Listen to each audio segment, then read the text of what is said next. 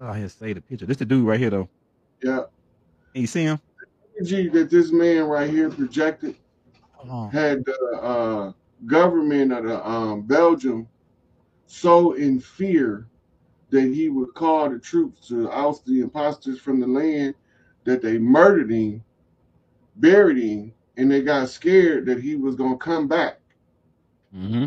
So they went and dug him back up, Damn. chopped his body up into pieces like they did Osiris, and they put him in vats of acid to dissolve him to make sure that he couldn't come back and call the troops to war. This man right here, Patrice Lumumba, killed by Damn. the Congo government infiltrating the African Republic of the Congo. Right? So it's only three permanent cases of somebody being so in fear that they chop you up, as Nat Turner, Patrice Lumumba, and Osiris. They were Uh-huh. scared to Uh-huh. death. Yep. Now the Nat Turner story originated from a novel. A lot Okay. of people think that it originated from a history book, but it originated from a novel. Okay.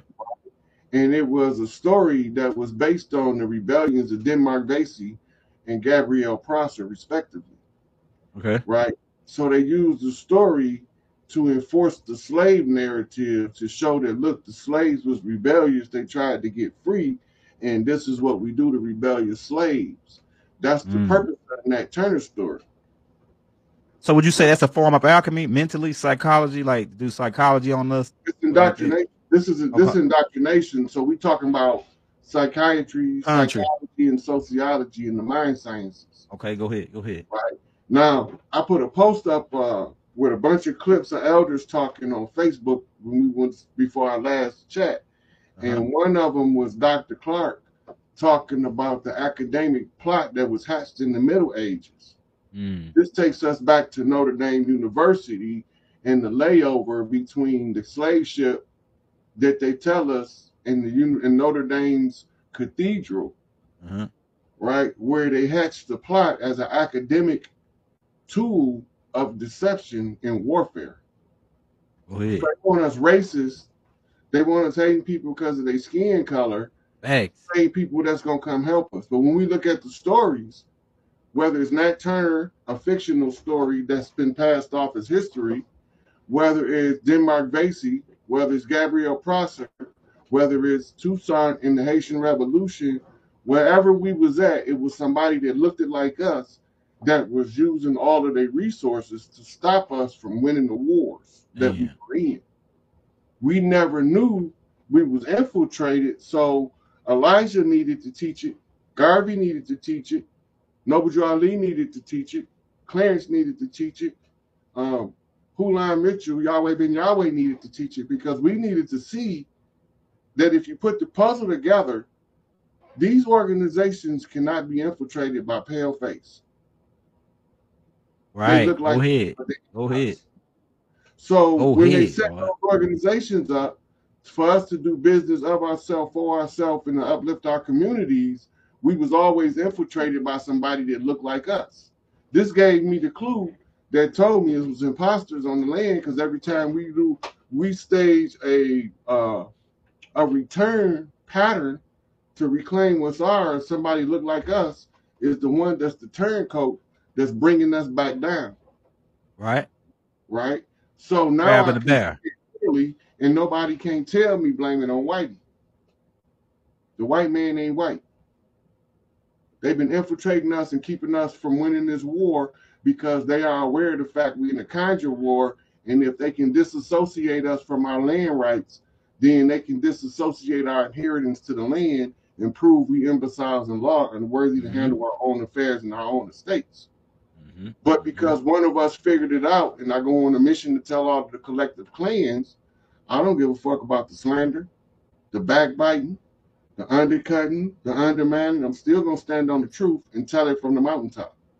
That's Our right. people gonna become aware of the value of the truth I'm telling them as time roll on. They become more and more aware, and the more they become aware, the more dangerous we are to this system.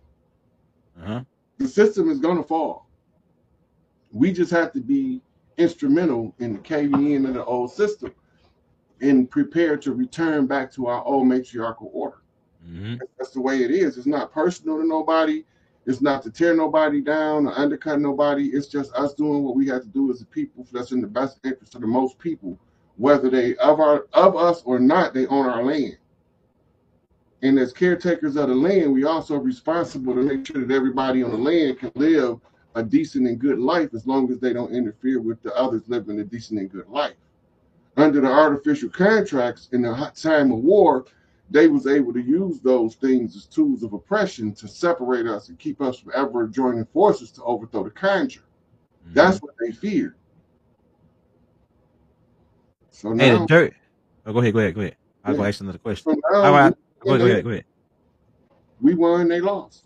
They got to suck it up just like we did when we had to suffer with them. The good had to suffer with the bad for all of us to be free. Now I noticed these because they during the Spanish Inquisition they formulated different words.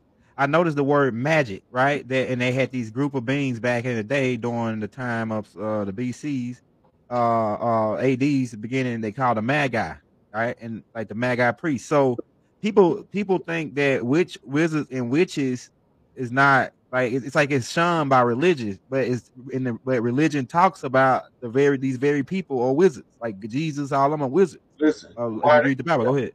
while they tearing down witches, warlocks, and wizards, all of their prophets is witches, warlocks, and wizards. That's right. But the problem is when the church told them that these was representatives of the true and living God, they didn't see them no longer as witches, warlocks, and sorcerers. They then seen them as some shit called prophets. And priests. Yeah. Yeah. But all of them got to go through the priesthood, and going through the priesthood, they have to learn the truth. And it's up to them.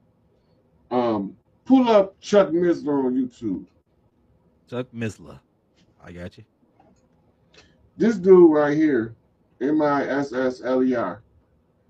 Hold on. But this dude, when he be going through, he opened with the script, with the Nicene Creed. In the name of the Lord, Savior Jesus Christ, yada, yada, yada. But then when he get into his teachings, he tell you the truth about what they made up in the Bible. He flat out be like, that's a contrivance. A contrivance mean they made that shit up. Wow. He sit there and tell you, and then he closed back with the script. You know why he do that? Because as long as he open and close with the script, he's authorized to tell you the truth in the middle. He can tell you the truth in the middle if he about what's right. Hold on. I don't want to get copyrighted on this dude, but I'll show people on the internet. I just want to y'all see the screen? So they can go look him up. Here we go, right here. Is it right? Yeah. So he's what you call, right here. This dude right here. Yeah, that's him. So when y'all look him up and y'all listen to what he's saying, every time you hear him say that's a contrivance, he's telling you that somebody made it up and inserted it and it wasn't supposed to be there. Now, he's a Christian, but he tell you the truth, and he used the vehicle of the church to repass the truth cross like a Trojan horse. But are you wise enough to catch what he's telling you? Because he's telling you who's making it up. He's telling you when it's made up. Before this period of time, this wasn't in there. It's a contrivance. They made it up, right? Because he's doing a detailed historical investigation into biblical events. He starts seeing what we see that word right there, iniquity, and also the inequity in the teaching, right? So if you're a Christian and you want to get to what's made up in the church, this is the man to find out, because he a Christian and he telling you where they lied to you at, in their face, straight up. In their face, straight up. Not behind their back. He flat out telling you they made it up. It's a contrivance. Yeah, I gotta check that out. Yeah. Hey, so who else? Hey, go ahead. A lot of these preachers don't tell you the truth because they scared they're gonna run you off. But he can tell it to you because his ministry has been so founded that he can go through there and show you where all the lies are without losing his following. He can tell the truth. Remember, Noble Draw at least they're gonna make the Europeans tell you the truth. Right to This your is how face. they do it. They use the vehicles that was given to us for our destruction, and they tell you the truth using the same vehicle, right? So I had this beautiful conversation with Chief Warhorse today. Oh yeah, go in on that. Made my heart happy. Made my heart happy, and my heart don't get happy much. Uh-huh. And I had a beautiful conversation with the sister Phoenix Moon, which also made my heart happy. Go ahead. And y'all, she gave me a page, and she wants y'all to study the videos on her page, right? So everybody, when y'all go over there, please show the sister the proper respects as an elder. And if y'all need to get in touch with her, please go through Phoenix Moon or Ishmael Bay, because they handling that part of her business for her. She's doing the Cooking with the Chief podcast. I'm in the process of posting this link to her page that she wants y'all to go on. When you go on this page, go to the archives and look for the videos that she did. And she said, y'all see, she's going over the information that we need as the collective cleanse about what was being done. She got her information there. Oh So yeah, I first gotta I check gotta it out. go.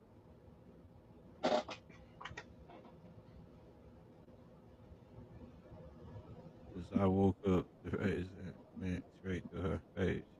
Oh yeah, yeah, yeah. Hey, look, I'm telling you, man. Look, Chief Warhorse already put in the work already. Yeah. About the So 1992 thing, go ahead. when we first moved that energy, right, trying to get to understand who she is as one of the chiefs and the Yeah. work that she's doing, it's the first look. They don't know who we are from Iraq and Iraq. Okay, So go they ahead. supposed to be defensive of the chief.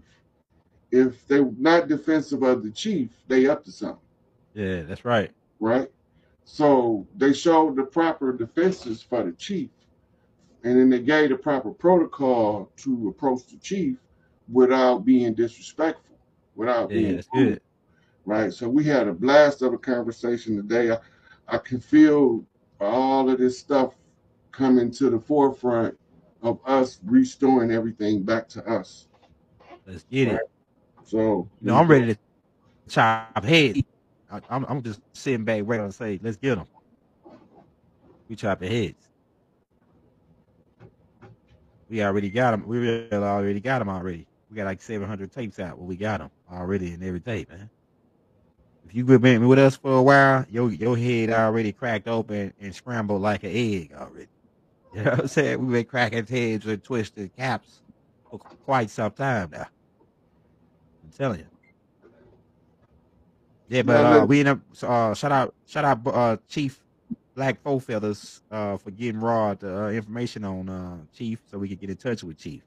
So yeah, brother Love, uh hooking that up, man. Says yeah, we've been cracking heads. Hit that like, hit that subscribe button. You know what I'm that's saying? not coming up right now. I don't know what it is. Shout out Blacker again. Shout out Blacker. Blacker than black. Shout out Blacker than black. Yeah, When we oh, he go sits to right here. Yeah. So, but Phoenix Moon got all the information to find the information that Chief Warhorse been rolling out. They got some videos of Chief Warhorse on the Phoenix Moon channel, Uh-huh. right? So when y'all understand the work that she been doing, then y'all know why I said listen to her. Because when these big mamas start talking and start, we as the youth, even as I am an elder, I'm still not her elder. She's still my elder, Uh-huh. right? So we sit there and we get the information so that we can use it to liberate our people with the truth and overcome the obstacle of these misleading narratives they gave us into thinking that we was Hebrews and Muslims and Christians, and that stuff didn't have anything to do with us, but they used it as tools to subjugate us. Once we realize that, we all right. They cast the spells on us, man, with this all this shit, man. They cast the spells. Got us waiting on somebody to help us when we gotta help ourselves. All them religions make you wait on some God when Yeah, you can help yourself. great procrastinator. Yeah. right? So they had God got you praying and begging for some shit that don't never happen. That just is irrational. When you can get up and start working day by day, step by step, before you know it, you at the door of your dreams, Mm-hmm. right? So it's a process of building the self to be ready to receive what the universe got for you. Once you realize your spiritual rank, then you can get your spiritual reward on earth. You ain't gotta die. You just gotta remember who you is. All your stuff, all of who you are comes with a package that you are not aware of. But now you about to be aware of the package because the bag about to chase some of y'all down and y'all not gonna have to taste the bag. Uh-huh. Uh-huh. Hey, if you got any questions for Rod, drop them in the chat. Oh, that's another question I want to ask you, Rod. Uh, okay, so like, because to me, it's a lot. My definition of alchemy, I guess, is different from yours. Mine is real broad on what alchemy is. You know what I'm saying? Because some things you say that are alchemy, I think that those things, some of them things, could be alchemy. Especially. Alchemy is a bigger science that incorporates a lot of little smaller sciences as the training Uh huh. parts for you to become an alchemist. Mm-hmm. Like when I brought up chemistry, chemistry Mm-hmm. is to teach you how chemicals interact so that when you become an alchemist, you know how the elements interact. You know what Uh huh. response to get. Then you can Uh huh. translate that into the when this element is seen in the human form, it's presented in this fashion, a phenotype, Uh huh. right? In order to determine the source of this phenotype, I had to look at the genotype, the genetics, right? Okay. But all of these are training parts to becoming the great alchemist, right? The one that Uh can huh. balance the forces of the universe. Uh huh. But before you can balance the forces of the universe, you have to balance the forces in the self. Uh huh. As above, so below, as within, so without. Uh huh. Hey, like I say, okay, like for example, or what I'm saying about my definition of an alchemist. Like I consider like Bernie Mac, like the comedians, I consider them high power alchemists. Why I say that is because the brain has certain chemicals in it called hormones, and when somebody tell a good joke, right, they activate certain hormones in your brain to stimulate you. So that's dealing with chemicals. And when somebody macking to a chick, if you can mac to a chick right and release dopamine, even smoking weed is alchemy, kind of because it's changing the chemical structure and you releasing certain chemicals in your brain like dopamine. So to me, when alchemists like a comedian is an alchemist, like I say, they tell you a joke, boom, you laughing like Tahuti said. Tahuti say laughing is good for the soul. It's the best thing to do to be able to laugh, especially if you're scared and anything like that. You can laugh your shit out, but that's dealing with they are, I said the reason why I say they're alchemists is because when they talking and tell you this joke, like I say, it release that dopamine, certain chemicals in the brain to make you laugh, to make you, do Yeah, all but it. that's that's not the true definition of an alchemist, but that Mhm. is a master of a specific craft. The Yeah, it's craft, an art form. right? The royal family had ascribed the craft of comedy to the family known as the jesters. Uh-huh. Go ahead. I know what you're talking about. Go ahead. The jesters come in modern circuses as the clowns, Uh-huh. Yep. right? And the clowns are the ones that come to entertain using their body in all distorted forms in order to show you the extremes of the human body. And then they turn out to have a sideshow, Mm-hmm. right? With Uh-huh. human oddities to show you the abnormalities that's in the human genome, Uh-huh. right? These all come from a specific responsibility of a particular family. Uh-huh. The family is recognized when you say jester, first thing somebody think of is a character that look like the Joker. Yeah, with the funny hat and shit, funny shoes. Right, but the jester is actually the comedic family line of the royal family. And they use comedy to tell the king secrets in the open without nobody know what he's talking about. But Mm-hmm. jokester and the one who read the joke. Go ahead. That's what they call the boule. Because the Okay. boule code flip back to the chief or the king Uh-huh. um, in the French culture in order for the king to know what's going on the land. So he sent him a message as a poem, as a song, and then he put it on the drum. When they put it on the drum, it's coming into our culture. Mm-hmm. The drum is the heartbeat and the center around which we develop ourselves. Mm-hmm.